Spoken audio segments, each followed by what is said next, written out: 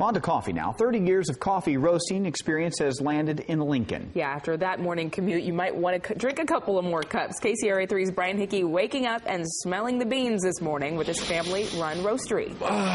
Man, you can smell it a couple miles away. You know you're getting close to this roastery when you smell the beans. And check this out. This is just one row of the pallets of coffee beans here.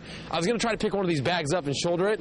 150 pounds right here, and it's kind of an awkward dead weight, if you will. I don't know how, and they said they had one guy that could carry one under each arm, so maybe that's for another story. But we're out here with the Rogers family out here at their bringing the coffee roasting right here to Lincoln, which you previously did it in San Leandro? San Leandro, yes. And why make the move to Lincoln? Well, we were at the intersection of North and South Hayward Faults. They have a major event every 140 years, and it's been 140 years. So time to get out, huh? Get out. Well, certainly, and you bring how many jobs to Lincoln? 125? 125. Wow. All right, well, tell us about your coffee. Oh, Pete, why don't you? Yeah.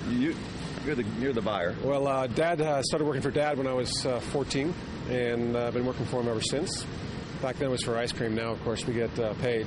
So Dad sent me down to Guatemala in 1986 to look at the quality, source of quality, and from there I started doing some social projects. Came back to him and said, Dad, we got to start helping people out. So yeah, that's really interesting because you go out, you actually buy the coffee, you go out and negotiate the deals, so you're getting it straight from the supplier. And we're looking off now at the roasting facility. How many roasters do you have down there? We have 4 set up now, and we have 2 more to move up. Okay, and what's the output of this place when it comes to coffee? We could probably do about 55 million pounds. That's a lot of coffee, and that's a lot of beans. And back over here, take a look at this. He was talking about the social projects. Pete, if you will, tell us a little bit about what it is that you do in the growing regions where you guys get your coffee from. Well, you can see some before and after pictures. You see before here and after in housing, and we look in, kitchens here. And you'll see a school down here. This is a school before and school after. So we work in the cycle of poverty. We work with, food, clothing, shelter, medical, dental. And we just help the workers and help the people out in the communities. And John, this was something that you started. And why spend the money and the time and the effort to do that when really you're in the business of making coffee? Well, 2 reasons. We've always felt that we need to have a better product. It has to be different than everybody else's. So Pete started going down there and buying coffee directly, which means we get the better coffee. And then when you help the farmer, the better farmers want to sell to us. And so we've been paying more since 1986, I guess. And we started doing the social programs at about that same time.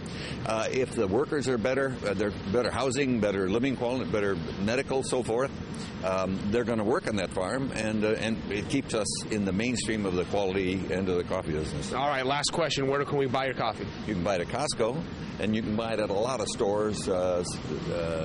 The Organic Coffee Company is in a whole bunch of stores. I don't really know any one. But yeah, I know our producer is a fan of the San Francisco Bay brand right there. So, Justin, you were right.